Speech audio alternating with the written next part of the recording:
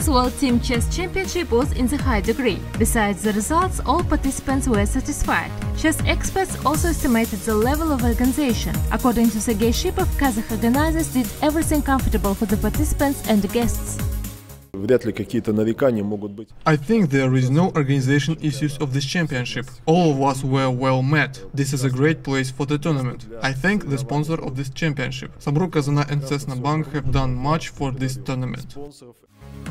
Ceremony event of awarding prizes and the gifts medals at the championship was held in the Doman Hotel complex. The president of the Chess Federation of Kazakhstan, Aset Isekeshov, greeted the winners and the participants of the tournament. I want to congratulate all of you with the ending of this wonderful event. We hope that you liked being in Astana. We were trying to create all conditions for this interesting game.